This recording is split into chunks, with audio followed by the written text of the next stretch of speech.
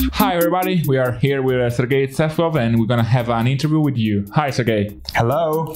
Yeah, I'm Serghei Tvetcov, 28 years old. I'm racing for Romanian national and I'm racing in US. I was born in Moldova and I was trained there and I'm started cycling there too. And in 2010 I moved to the US. So now you're riding for Jelly Bear, an American team. Can you just tell a little bit more about this team? Yeah, this team is 18 years old. It's the oldest team probably in the world, but in the US for sure. I'm racing since 2013. This team is a great sponsorship with Candy Kids. Everyone knows what is Jelly Belly in US, and we have a great support. We have great sponsors, so that's the thing. What about the early times in the US about cycling? Looks like since 2008-9, I don't really remember. It was start with Tour of California. This is the famous race in the world.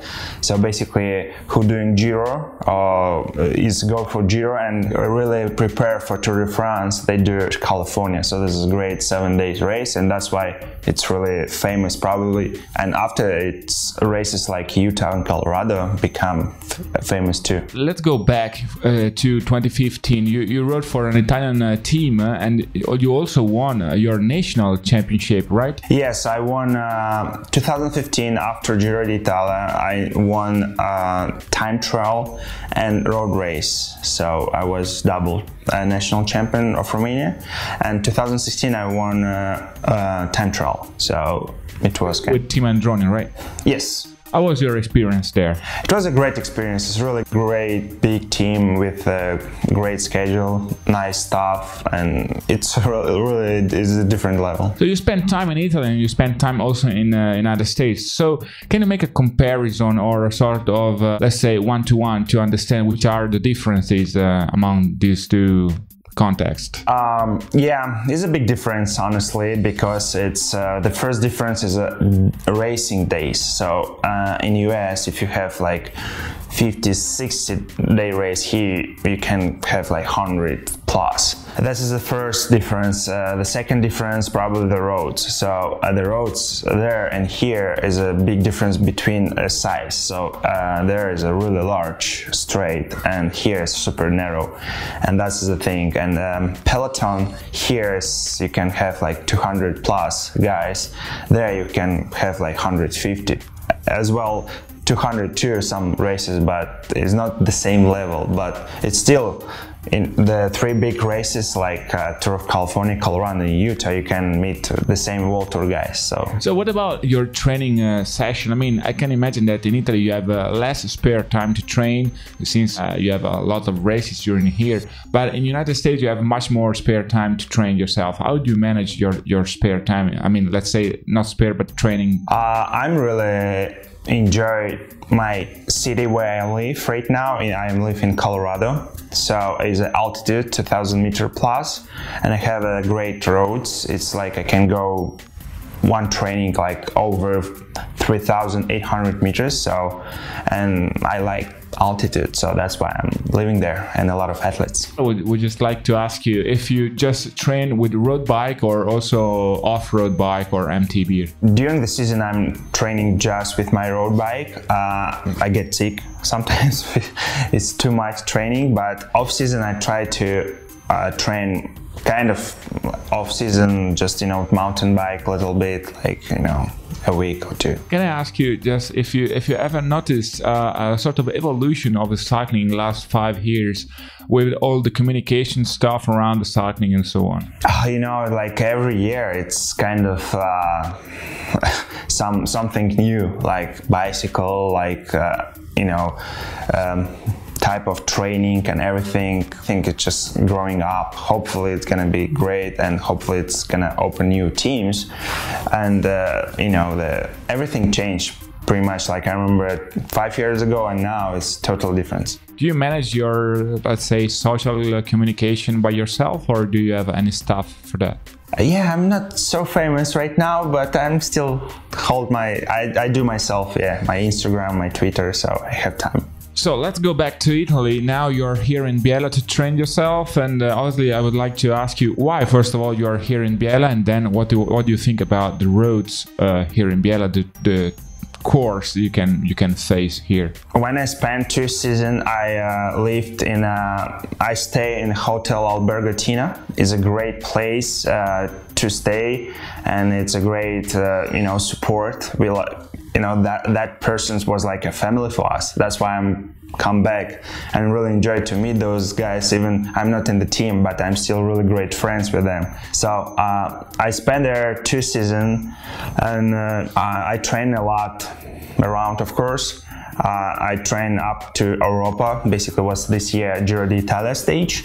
I was really fun to watch when I'm like, oh, I know that road, just when I'm watching TV. So yeah, and around you can find uphills, you can find flat for motor pacing. So basically it's a perfect landscaping for training. Did Tom Dumoulin performance on Europa climb astonished you a little bit? I was impressed by timing how they did, because looks like they compare with times of Marco Pantani. It was pretty close. So back to your question, how is it performed cycling that is a huge performance, because the guys like Tom Dumoulin and another guys who can weight 68 kilos and be really close to Marco Pantani, really light guys. So that's the difference. So this answer leads to another topic. Let's talk a little bit about technique and about bicycles and so on. Now we have electronic shifters and so on. So what do you think about technique in cycling? I mean, also the very fast evolution of technique. The evolution, yeah, it's just huge pass, ahead, because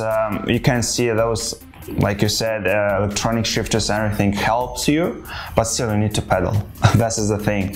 Yeah, the bikes is lighter, but of course we have still we have a limit, so 6.4 kilos, I think so, or 7? 6.8. Yeah, 6.8. So that's the thing. You need to stay there. But yeah, the bikes, the wheels, how this goes is big difference. Big difference. What about the disc brakes? Honestly, I like disc brakes. I tried twice, and I have at my home one bike with disc brakes. I'm really enjoying it. What do you think about wheel changing? I mean, do you think it's going to be an issue or trouble for you, or for the peloton, or it's going to be solved quite easily? I think for sure engineers gonna resolve that problem, because this is a huge problem.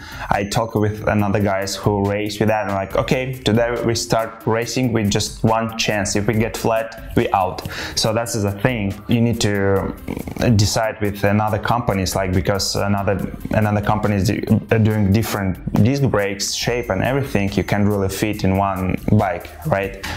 A neutral car, so that's the thing. Let's go back to your training. I mean, do you manage yourself during trainings, or do you have a sort of common and shared program with your team? Yeah, I'm training with Cyclometry. Is a small right now company. We have a lot of athletes in that thing, but the main coach who created the program is the application. We're training on that application as well, so it's really smart mathematics, graphics, and it's really accurate thing for training. Yeah, that's it. The next question. I mean, how much do you care about your computer, and how much do you care about from your body?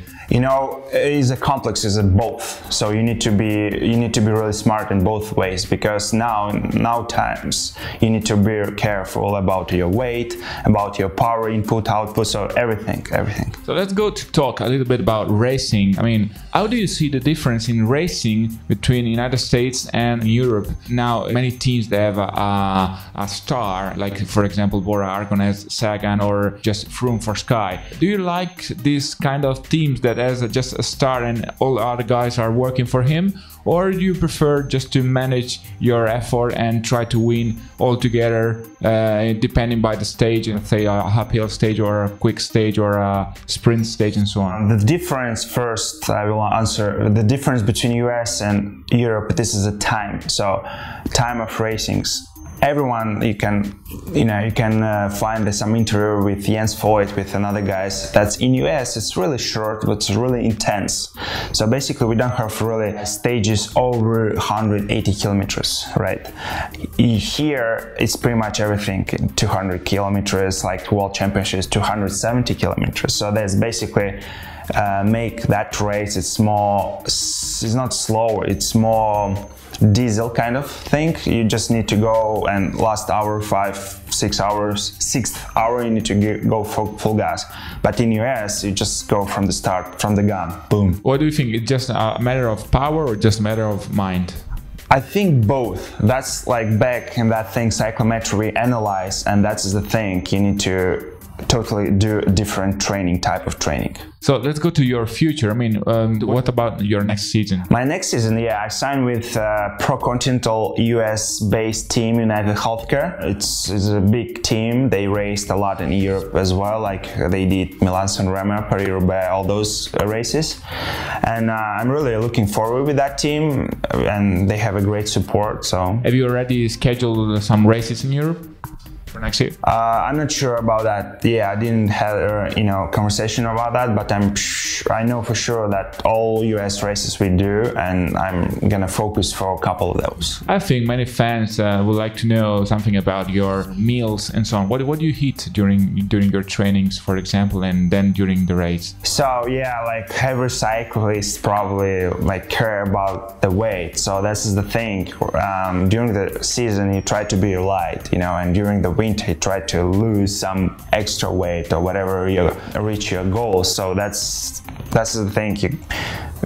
Breakfast, lunch and dinner, I don't really snack much and try to be, of course I have couple, weeks off season, I just go full gas of eating because you can't really hold that all season long. But of course, just like, you're doing that balance with carbs and proteins, fats, so basically just adjusting. So let's go to numbers. Obviously I would just like to ask you, for example, the maximum speed you reached during your career. I reached 124 kilometers per hour on Tour of Utah, but yeah, everyone just really impressive how, but in altitude the pressure of air is really low and you go fast, and then you don't really realize, especially on the US roads, it's so wide that I was in air position and it just go descending, it's pretty straight. I'm looking on my computer like, oh, 124, like starting, just scared, just okay, don't worry much. So that was my maximum speed. How many wins? I don't really, it's not much for sure, but probably 2-3 a season I have. How many kilometers you train during here, and obviously how many kilometers you're gonna ride during here? Around 100. I'm not training about kilometers, I train by hours, so it's like average 3 hours a day. 3 hours a day, every day, right? Yes, average. Let's say today I have 3 hours, tomorrow I have 5 hours, and after tomorrow I have 1.5. So average 3 hours, yeah. So thank you very much for your interview, for your time, for spending your time with us. And obviously it's been a pleasure to listen to you and your deal is about cycling. And obviously we would like to wish you a good new season with United Healthcare. Thank you very much. Thank you guys.